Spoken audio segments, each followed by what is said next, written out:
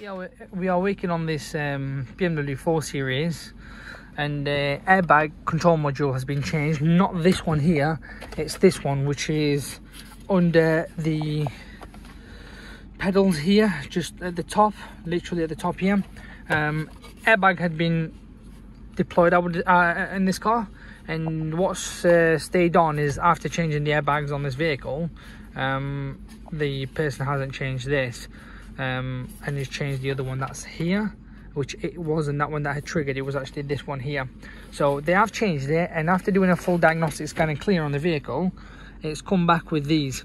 I'm not bothered about that one, it's actually these two here that's causing the light to actually stay on. So what we'll do is we'll come out of this. You can try and erase it, but you ain't got to pray really. You know, I've tried to erase it, here it is, successful, but really it hasn't. So we'll have to come out of that and then go into programming and come back out of it. You go into programming here, and this is just telling you the ins and outs. This is how you need to have the cable, which I have, and I've got other videos of how you connect all these cable up. You can look at it by all means. Anyway, we'll press OK, and then I'll just move on to the next step. Here we are. It's brought this now, and in a second it will move on to another option. So here we are. We'll just press next. This will go through all the modules. So here we are on the coding section. So what you'll need to do is go into coding, and then selective coding. It's already highlighted what needs coding, but I'm not going to go through everything. The only thing we need is the ACSM, which is this one here. So we'll unhighlight everything else, and we'll do actually front electronic module just for the sake of this, and rear.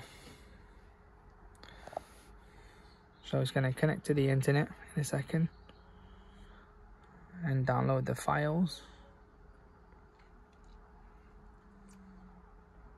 Downloading the files. It's now telling us to disconnect the internet, which it has already done itself.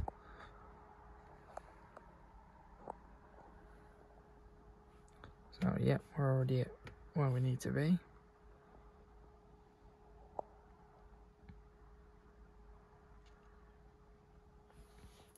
I'm just going to go through every single one of these and hopefully code it in. It will say here coded, or successful or unsuccessful. It'll tell us as it's doing it. As you can see, it says successful, coded. It's doing it one at a time. So, as you can see, it's been successful. Everything's coded in nicely. It's already, without even me doing it, it's already deleting the fault codes that's stored within the airbag control module.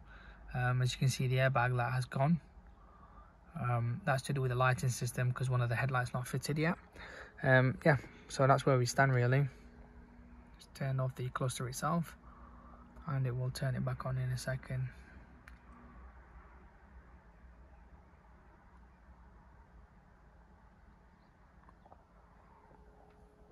There we go. There we are. So really nothing's popped back on.